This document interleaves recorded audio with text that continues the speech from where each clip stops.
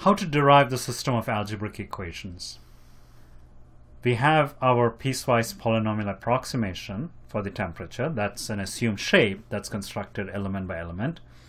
And if we plug it into the differential equation, we won't get our algebraic equations. As we saw in the 1D case, the same thing applies in the 2D.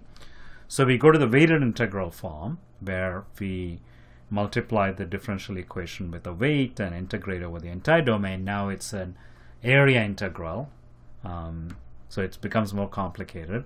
And we know from the 1D discussion that we cannot satisfy this for any arbitrary weighting function because we've assumed a shape for t. So what we'll do is we'll satisfy it for a weighting function for which we pick a shape. So we pick a shape for t, element by element.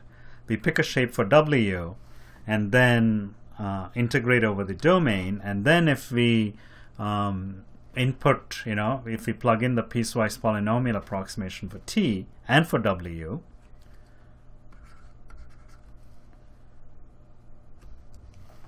out will pop the system of algebraic equations in nodal temperatures.